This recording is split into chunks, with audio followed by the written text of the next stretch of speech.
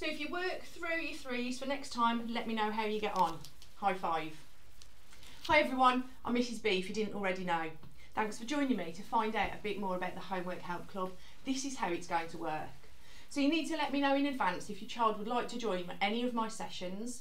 They will take place on various days and times each week and month in order to give as many people as possible the chance to join. I know how busy life is with clubs and things going on after school. I also know, as a parent, how real the struggle is with homework. We've got 2 teenagers, and although they're pretty good, we've had our battles. So let me take that stress and strain away from you and for the children. Let me know when they'd like to join the sessions. If the time and days don't suit, look out for other ones coming up. Let me know in advance, or they can drop in on the day of that homework. Obviously, if you can, let me know in advance what the homework is, just to give me a chance to have a look at what they've got and if I can prepare anything or resources, useful links to share with them on the day. They can jump into the Zoom room.